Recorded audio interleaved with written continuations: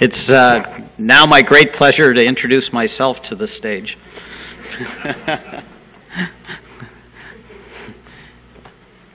So Sandeep Gupta asked me to give a talk about my book, but a little bit, since the title is Market versus Medicine, America's Epic Fight for Better Affordable Health Care. The word America is in there in fairly broad detail, to give it a little bit more of an international flavor, like our lunch. You know, we had a Waldorf salad from New York, we had garlic bread and pasta from Italy, and then some dal and rice from India. So I'm going to do my best to make my book about American healthcare international. So I thought I'd first tell you a little bit about the writing of the book and the structure, then discuss international models, and then talk specifically about two decentralized models, the United States and India.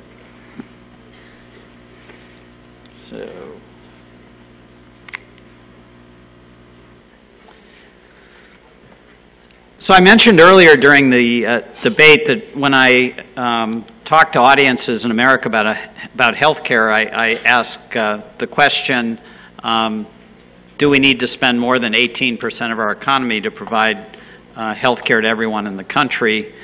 When I do that, I ask two other questions as well. And by the way, nobody has ever raised their hand and said we need to spend more than 18% of our economy. So the second question is, chronic disease of various forms consumes about 80% of the healthcare spend in the United States. How many think we're winning the war against chronic disease? And again, no one raises their hand.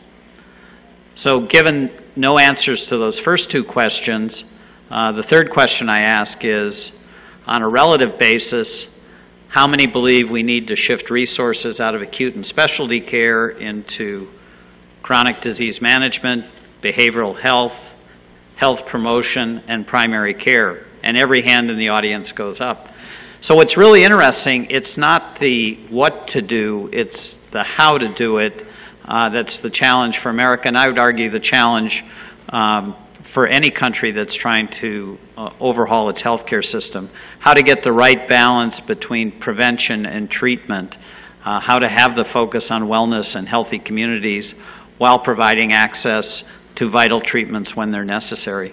So it was really to try to answer those three questions that I wrote the book.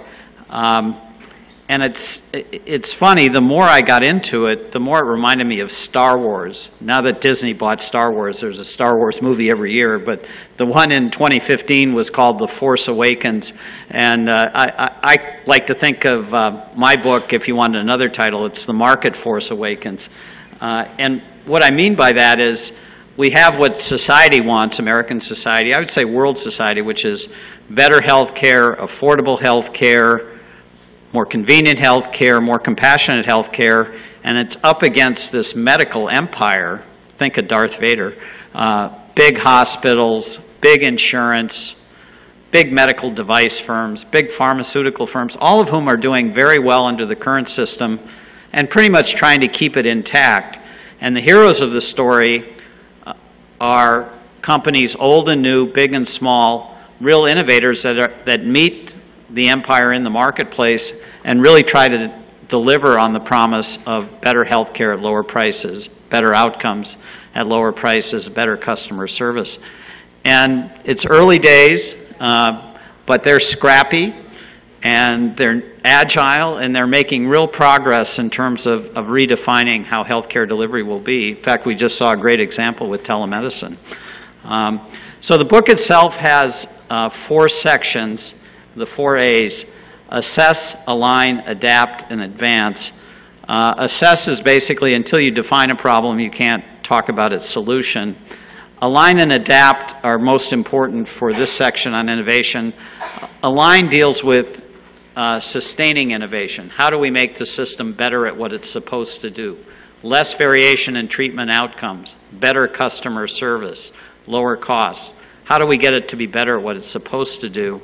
Adapt is more of the disruptive innovation. We're moving to entirely different payment models, away from fee-for-service, activity-based payment to various types of value-based payment, the most aggressive of which is we just pay a certain amount per month, per member per month, to insurance companies, integrated development companies, to take care of that group of people. They, at that point, own all of the healthcare risk of that person, and that aligns with the needs of their members. So unless they take advantage of preventative health care and keep people out of the hospitals, their costs will be greater than the premiums coming in. So that's the direction we're moving in. And then the advanced section really was born out of an experience I had in Salt Lake City. I was walking back, or I was going back to Chicago from Salt Lake City, and in the airport, and I was waiting in the security line, and there was a very young woman, not even 30, in front of me, who must have weighed over 300 pounds, and she was wheeling a oxygen container, and it took her a long time to get through security. She had to unhook the oxygen container. She didn't fit front ways through, so she had to turn sideways, shuffle through the security gate, and then reassemble everything. And I had two thoughts while I was watching this unfold. The first was I just felt very badly for her, that to be that young and that compromised in her life, not being able to enjoy everything that life has to offer. But the second thought was more global, which was people like this didn't really exist 30 years ago, and what is it about our society and our culture that's enabled or allowed large numbers of these types of people to emerge? So the last section of the book really tries to address that question, and then what do we do about it? And then, you know, I was an investment banker most of my life, and you know, at some point I said, well, why am I the one writing this book about how to fix healthcare in America? And yeah, still a good question, by the way. But Steve Jobs of Apple fame gave a very interesting commencement address at Stanford in 2011, where he said the dots in life connect in retrospect. And the example he used was his experience when he dropped out of college. He happened to drop into a calligraphy class because he was interested in calligraphy, and he learned all about fonts and the way to draw them, the different depths and sizes, and so on.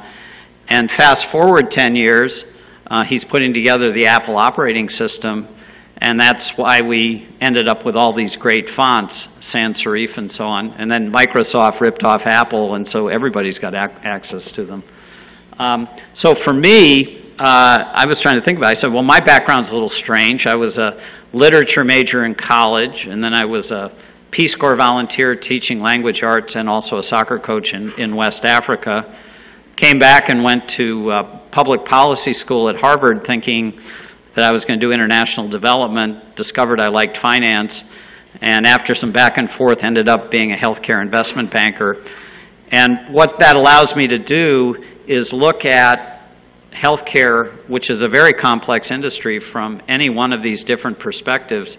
And I really have come to the conclusion you need literary sensibility, cultural sensitivity, public policy acumen, and market knowledge to really have a broad understanding of what happens in healthcare. So part of what I'm able to bring to the discussion is the ability to look at it from these four different lenses.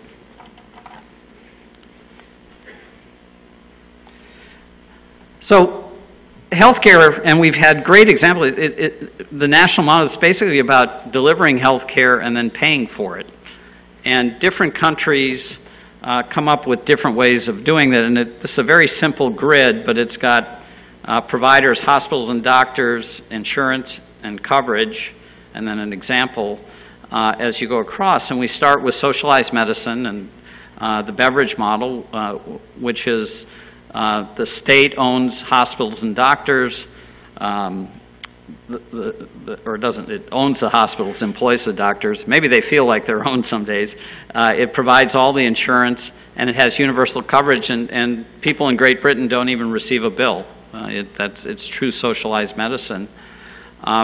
Single payer systems, which exist in a number of countries. The providers, hospitals and doctors, are private, but the insurance itself is public, and it again is universal. And then you have global budget systems like the Bismarck model in Germany, where you've got private hospitals and private insurance companies, but they operate under a global budget to keep both sides in check. And again, universal coverage. So all of those are examples of centralized models.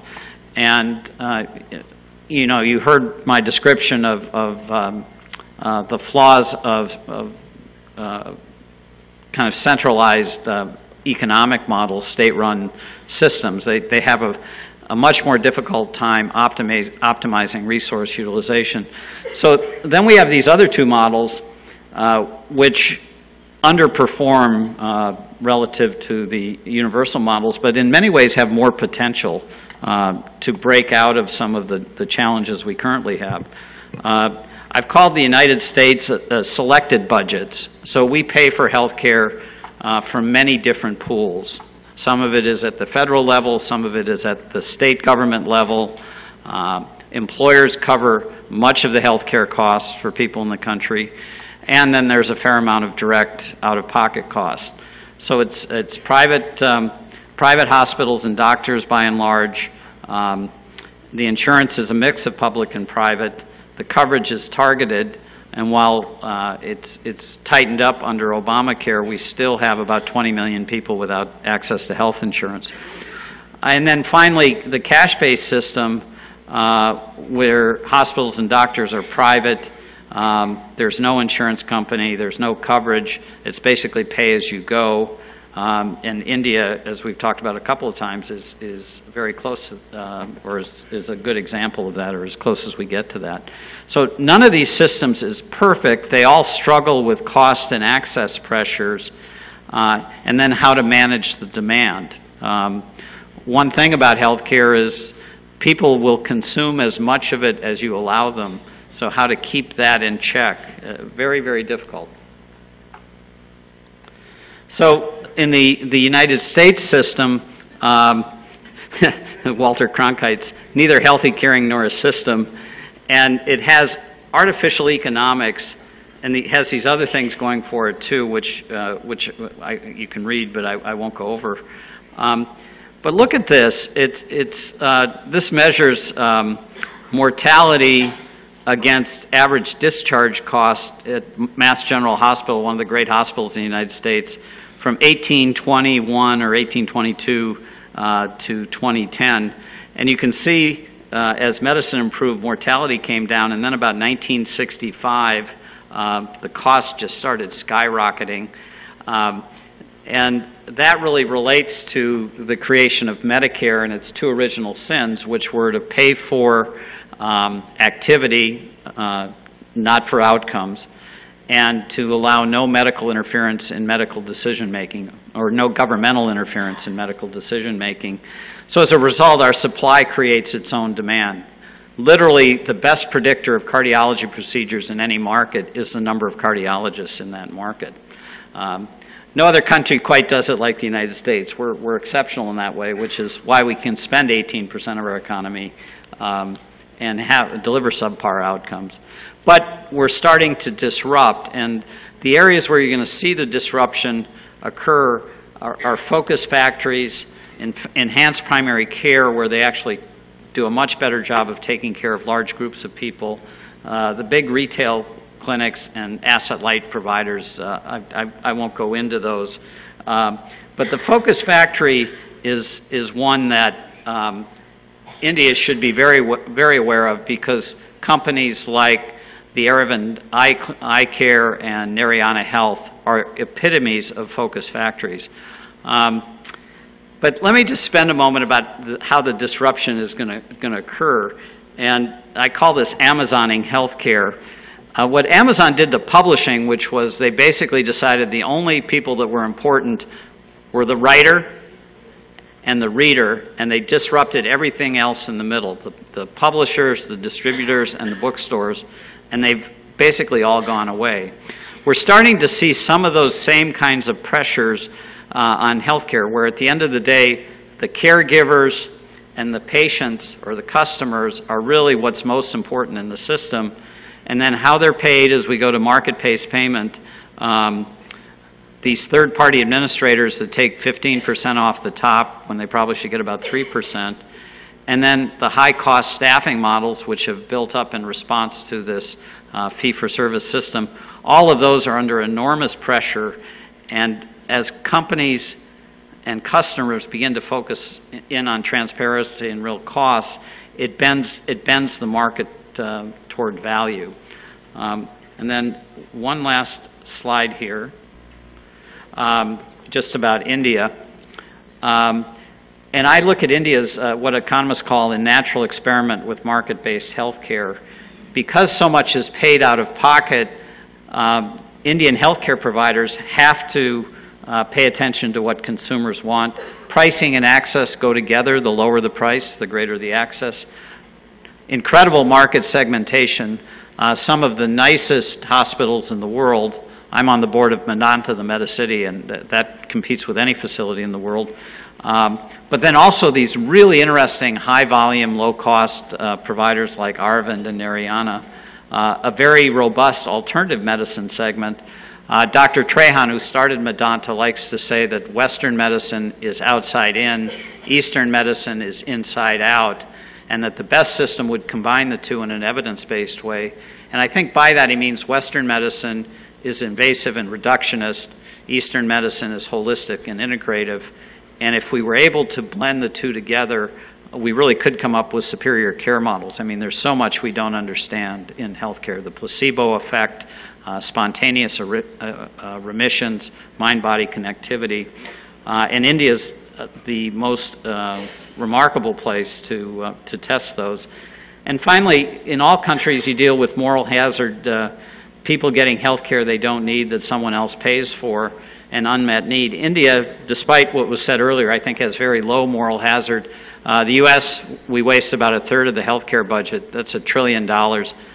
I once tried to figure out how long you had to live, how many years you had to live 1 trillion seconds, and the answer is 32,000. So you can imagine each year we waste 32,000 years of seconds of need. So with that, I'm going to wrap up this section on the book, but it all comes down to, and I've actually trademarked this, outcomes matter, customers count, value rules. If your health system is focused on those three things, or if you're in a company that is in the health system, you're doing these things, you're going to be okay. And with that, I will invite